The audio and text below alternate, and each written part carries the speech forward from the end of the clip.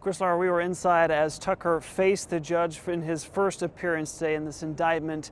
After the indictment finished, we weren't able to talk to him until about 90 minutes after that happened, when he walked outside of the courtroom. Why did you do it? Scott Tucker is now. Do you want to tell people anything? I mean, you're a local.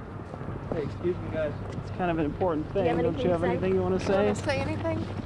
Practices. He exploited 4.5 million people, each of them struggling to pay everyday bills like groceries and rent, charging them some 782%. And get this, the total cost of a $500 loan, if only the minimum was paid, would cost upwards of $1,900. The court documents say he pocketed at least $420 million.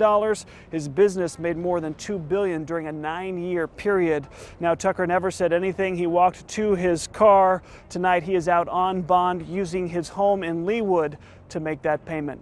Reporting live in Kansas City, Kansas, Brian Johnson, KMBC 9 News.